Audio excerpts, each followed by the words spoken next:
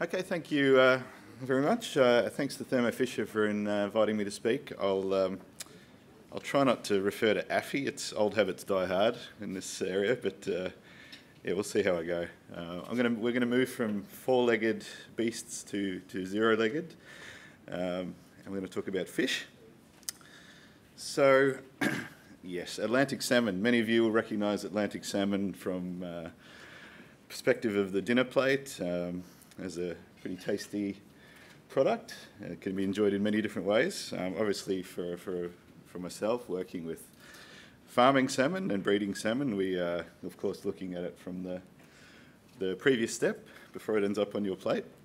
I thought I'd spend a little bit of time just introducing salmon farming, marine harvest, who we are, what we do, why we run a breeding program. Because I guess the majority of the audience here is probably coming from the livestock area, and maybe farming Atlantic salmon is not something everyone knows too much about. So to put things in context a little bit, salmon farming, well, we are kind of the minority here, the salmon people, but I think we can be kind of justifiably proud of our species in a way. It's not as big as of course, the livestock species in terms of production, but still is a significant amount of production of farm salmon now in the world. It's a very effective species in a way to farm. The yield is around 68–70% in terms of how much edible product you get off the total body weight. Compares very well to livestock species. And I think the one that is most significant in terms of farming of a species like salmon is the feed conversion ratio, which is very good. These figures here are 1.3. I've seen it even lower than that, 1.2, 1.1 even. So it's a very efficient species to farm in many ways. And we work, of course, farming salmon within the natural biology of the species, and the natural biology of the species of salmon is a little bit complex. The fish, of course, start off in freshwater, and they hatch in rivers, and then the fish, after a period of time, go through a process of adaptation called smoltification, where they prepare themselves to go out to sea in saltwater.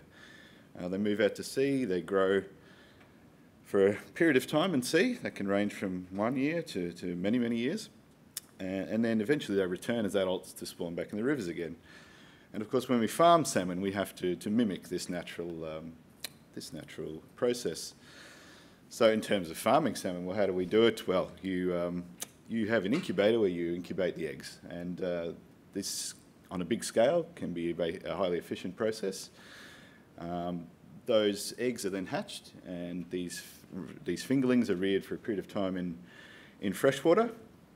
They are then go through a process of smoltification that we mimic. We can use various treatments to light regimes and adjustment of water parameters to go get this process happening, smoltification, so they're ready for salt water. Then they're transferred to sea. They are grown out to sea up to a slaughter size that can be anything from 4 to 6 kilos, typically. And at that point, they're harvested and processed and end up on your dinner plate. Now, Marine Harvest is a company that has many brands. Maybe some of you are familiar with some of these brands of the product. It's not just Atlantic salmon. Marine Harvest is also involved in some other species and product distribution of other species, but primarily it's salmon. And when I talk about breeding work and genomics, I'm only talking about salmon. Marine Harvest is the biggest producer of Atlantic salmon in the world. It's represented across the world. Of course, we have markets across the entire world. There's a very large turnover, and the harvest volume in 2016 was nearly 400,000 tonnes of salmon. So that's a significant amount of fish being produced now. So why is a breeding program important to Marine Harvest? We're a production company. We produce salmon and sell salmon. So why do we need to run a breeding program? Why don't we just buy eggs and grow up salmon? Well, what we know is we're fortunate in that basically all the important economic traits in Atlantic salmon have a significant genetic component. And these economic traits, well, I won't mention them all, but obvious traits like growth rate, very important, faster growth, less time at sea, more efficient, feed conversion ratio, the quality of the product, good colour, good flesh quality. Disease resistance is now a very important trait. There are many challenges out in the sea, many pathogens, parasites, and these are all very heritable, we see in our data, so we can do a lot with this in a breeding program. Having a breeding program for us means that we can access a stock of fish that they're suited to our specific needs. So we can tailor the breeding program to what we want as a fish to produce in our farms. And our farms have certain challenges, and we want to produce fish to meet those challenges. It gives us control of the whole production cycle from egg to harvest. We also produce the feed, so we're a full production company in it.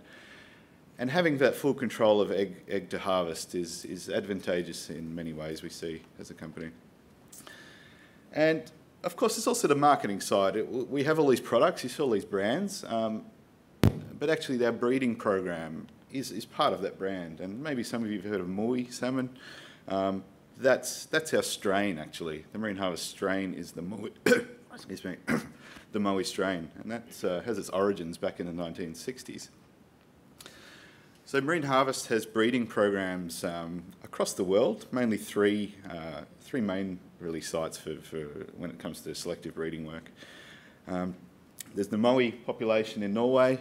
There are three to four strains in Chile that we farm and run a breeding program for, and we have 2 strains in Canada that we have in a local breeding program run in Canada.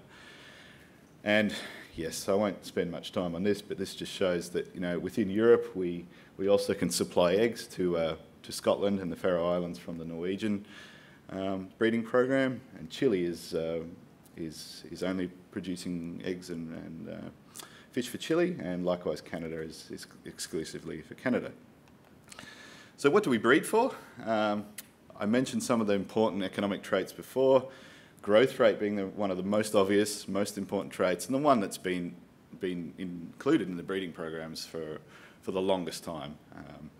Of course, you remember since this began in the 60s, there was no genomics back then. Breeding was much simpler, and growth was the natural trait to select for.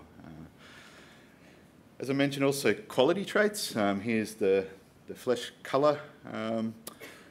Pink or red flesh is an important phenotypic quality for salmon. Some markets especially highly value this, and it's a heritable trait too. This is 2 fish that have been suffering from a viral disease. So disease resistance not only kills fish, but it also results in significantly poorer quality. These fish are effectively runts now. They've stopped growing, and you can see the condition is quite terrible. And another major problem that the industry has is this little critter that's lying on these fish here. A seemingly, yes, innocuous little thing, but a sea lice that costs the industry around probably between 5 and 10 billion Norwegian krone every year. So that is probably enemy number 1 for Atlantic salmon farming, the sea lice. So just a quick overview of the history of the Marine Harvest breeding program. So it started in the 60s from basically eggs from 2 river systems in Norway. For a period of time, for a significant period of time, there was just mass selection, very basic, with control of inbreeding. In 1999, this was changed to a family-based breeding program, which enabled, of course, a lot more sophistication in the breeding program work. And then we introduced QTL and genomic selection really from about 2012 onwards. And I think I'd like to say now from 2017, we've really transitioned to a full genomics in the breeding program. And so why genomics? Well, we're animal breeders here, we're hearing a lot about, of course, genomics these days. I don't need to say too much about why genomics. Obviously, the increase in accuracy of breeding values is one of the most obvious results we can get from genomics in a breeding program. Donna mentioned, of course, some of the other advantages, of course, of using genomics, some of the other effects, the byproducts in a way, and the other things that it benefits the breeding program. But this is just a way to show, well, traditionally, if we had a 40 individuals from a single full sibling family in a salmon family. If we had just a family breeding value, all those individuals would have the same breeding value. We don't have an individual breeding value on those because the family breeding value is all that exists. However, if we look at the genomic level, we had an individual genomic breeding value for all these individuals, we see that, of course, there's a big range within that family. So not only does this mean that by using genomics we can select the best fish within the best families, we can also select a lot of good fish from families that would otherwise have had an average that was not particularly good. So the Atlantic salmon genome was sequenced in 2015, published at that time. It was a significant and important resource both for the research community and for the breeding companies, giving access, of course, to 3 billion bases of sequence, around 46,000 genes, and, well, how many million SNPs? Probably tens of millions of SNPs. This is a work in progress. This figure here shows a little bit of the complication of the salmon genome being ancestrally duplicated genome that is basically reverted back to diploidy. However, effectively, each chromosome is represented, each chromosome is duplicated in the genome. So you can see here where these straps are joining, that's effectively the same sequence.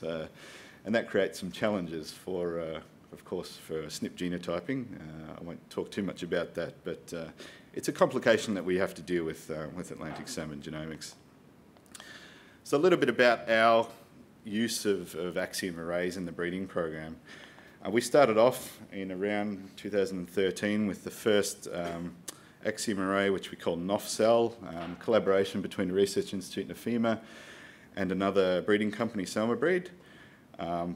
That was a 37K product, and we genotyped all together about 5,000 samples. So it was a small scale. It was a discovery, basically a discovery project of R&D, with the main focus on R&D. We followed up 2015 with the second version, where we pushed it up to a 57K array. And then we also together scaled that up to 20,000 samples. So we moved, one step further in the process. And from 2017, we had our third array, which was the NOFCell 3 array, another 57K array. But the big difference here is that together we've scaled things up to 225,000 samples in a commitment that we've made in that purchase. The obvious, we've heard a little bit about, of course, economy of scale is a very important thing here. We pay a lot less when we order 225,000 samples compared to 5,000 samples. So there's a significant benefit in upscaling from the cost side as well. So how did we design these arrays? I won't spend too much time on this because I can see my clock is ticking down there. But basically, the original NOFCell array, we didn't have a salmon genome assembled in chromosomes. So we basically mined existing RNA-seq data that we had and selected what we thought were a polymorphic and informative SNPs focused more on coding regions, if possible. So we used some typical parameters like monoallele frequency, coverage, and putative function to help us down-select that set. We ended up with around 30K polymorphic high-resolution SNPs, and that was a good starting point for us. We generated a lot of data from that, and it was a good foundation for the next version. So what we did here was we took the good SNPs from the previous array. We now had a genome assembly assembled in chromosomes, so we mapped these SNPs across the chromosomes, and we filled the empty spots on the chromosomes with SNPs from the existing, from the public Axiom salmon array, which is a commercial product offered by Thermo. So just to visualise that, we had SNPs. The orange SNPs here is the ones that we were able to map to the genome, and then we filled in the gaps where we could with other polymorphic SNPs. Then we went to NOFCell 3, pretty much the same process.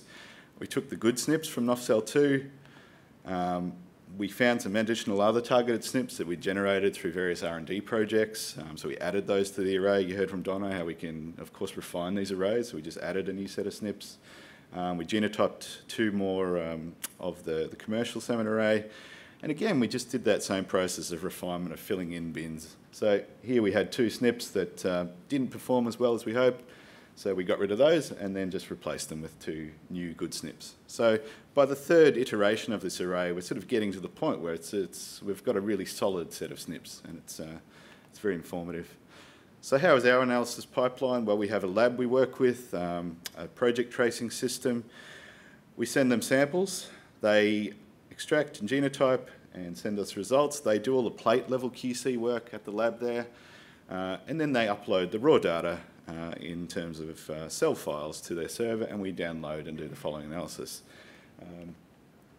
We have a pretty efficient pipeline now for this. I don't think I'll go into the details here, but it's an APT pipeline on a Unix server, and it does all the clustering, genotype calling, and we also have what we call a rescue step for basically recovering the good data from samples that just fall below that threshold. If we set a threshold of 97% and we have a sample that has 96.9% core rate, if we were very strict, we'd lose that sample altogether, but we know there's a whole lot of good data in that sample, so we have this rescue step where we get the good data from that sample. And then we end up with producing some binary plink files as an output. Then we take that data and we do the various things. Analysis suites, of course, we run the usual things, sample QC, SNP QC. We apply our marker maps to the data. And then we're at the applied level now for the breeding program where we're doing GBV predictions and we're doing GWAS. And, well, as you know, anyone who's worked with large volume SNP data, there's an awful lot of stuff you can do within this data in addition. So it's a huge resource, and we've generated, 60, 70, 80,000 samples now in our data sets, so they're very, very significant. This pipeline is very fast now. We've got this down to the point where we can go from raw data to GBVs in a day, basically. So I can download the cell files, run the pipeline, do gblup, and have this data in a single day. And why it needs to be that fast? Well, it doesn't always need to be that fast, but sometimes if we need a quick turnaround, if we have some fish that we have sampled and we need to get them on land at a certain time and pre-select them, then we need to do this quickly. And so this works. It works really well.